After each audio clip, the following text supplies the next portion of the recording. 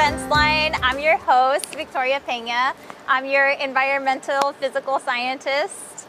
And on this episode, we're going to cover cold ironing, what it is, what it does, and why it's important for the community. Wow, look at all these big cables. Hi. Hi. Nice to meet you. I'm Victoria. Nice to meet you. I'm Janice. Hi, Janice. What do you do? I am the utilities manager here at Naval Base San Diego. So I get to work on these things. Wow, what do these things do? These give shore power to the ship.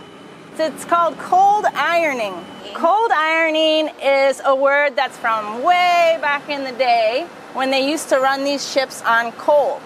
The engines would get super hot because the coal is super hot when it burns. And then when they'd come back into port, all the sailors would want to go home, so they'd turn the engines off.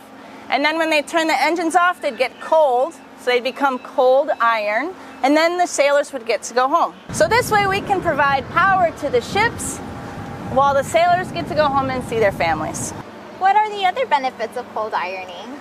It saves us from polluting the atmosphere with all the smoke and emissions that comes out of the engines. We like to be good neighbors, and we all like to breathe good air. Why are the wires so big?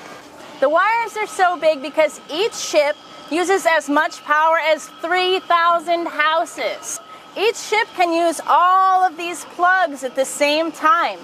You can think of these plugs as being the same as the ones in your house when you need to plug something into the wall, like a tablet, that the ship plugs into these and then it powers the ship up.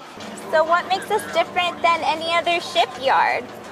Well, the Navy has spent a lot of time and money to put these here so we can actually power our ships from the electric grid, just like your house is powered. But a lot of other ship places, they just have the ships run their engines all the time, so they create a lot of pollution. But the Navy, it plugs in as often as possible. So when you pull in, you plug in. And normally you don't unplug until you leave to go back out to sea. Awesome. Thank you so much for sharing with me today, Janice. You're welcome. Thank you.